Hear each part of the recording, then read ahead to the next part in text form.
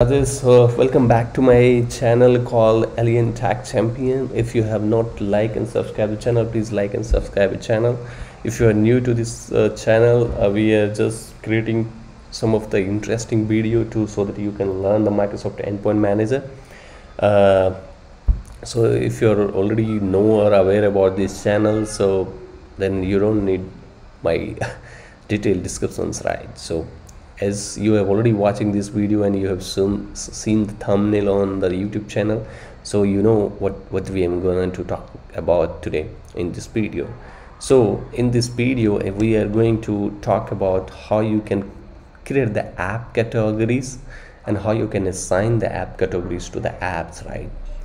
Why this is important for any of the organizations to select the ACE category so that users can download the productive applications, right?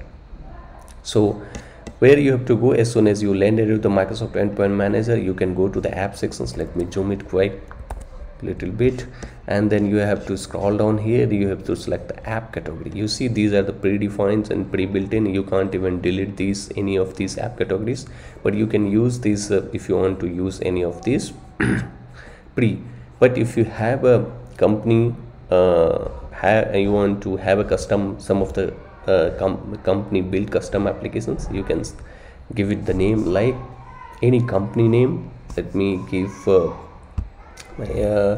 any like your company name, right? Or ABC company. Okay, I'm just giving an example. Okay, so it's just a very simple add, click, and it's just refresh this page, it will show here. Okay, where is ABC company? So you have created this category. It's very simple, right? And now how you can apply or add any of these applications to this category so the users can filter that, right?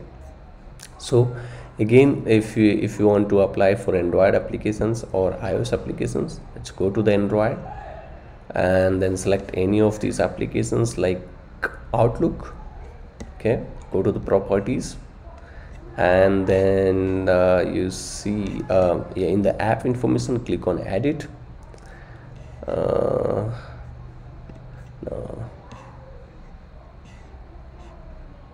No, this one, sorry, okay, let's go to the iOS one. We'll see the company portal and then app informations. You see here the app category, right? Currently it's I have selected productivity. So you see we have just created the ABC company. So and since this is Microsoft application, so but if you have the custom built application, you can select, which I have just created the new category and select the ABC. So and if you want to show this applications as a feature app in the company portal so that user can quickly get these applications, let it select yes and save it.